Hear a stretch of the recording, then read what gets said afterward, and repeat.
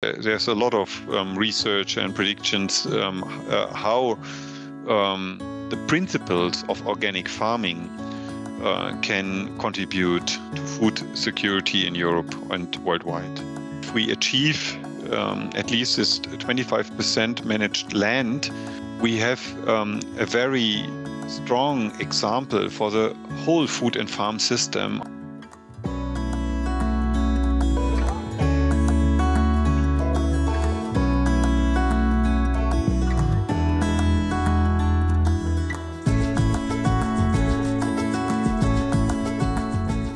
Since 1992, we have this organic regulation which delivers security to consumers, but also to farmers and processors and retailers.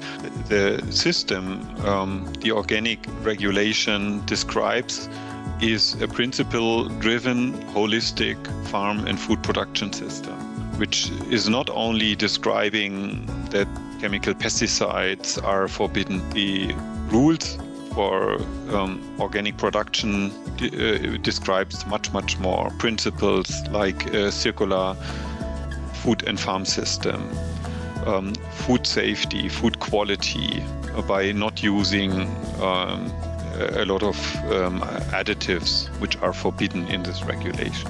And to give this regulation a real impact which consumers can rely on, from the perspective of consumers, of citizens, it's very often quite hard to know and to decide which product delivers what. The organic label and the whole holistic organic system was created to have a clear guidance for consumers, that they don't have to dive very deep in every special context of farming and food production. It's an important task, and there are important programs from the European Union in rural development programs and research and innovation programs to strengthen this value chain.